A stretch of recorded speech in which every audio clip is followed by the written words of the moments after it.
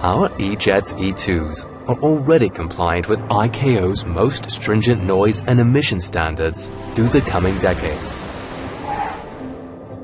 For example, the E190 E2's NOx emissions are 40% less than the ICAO requirement. The E2's GTF engine generates about 1 ton fewer CO2 emissions per flight hour compared to first-generation E-Jets. The E2 jets are quiet too. They already conform to ICAO's strict Chapter 14 noise limits, with a 68% smaller noise footprint compared to first-generation E-Jets. That's welcome news for airport neighbours and for airlines that are subject to noise and emission surcharges at noise-sensitive airports. Sustainable and quiet.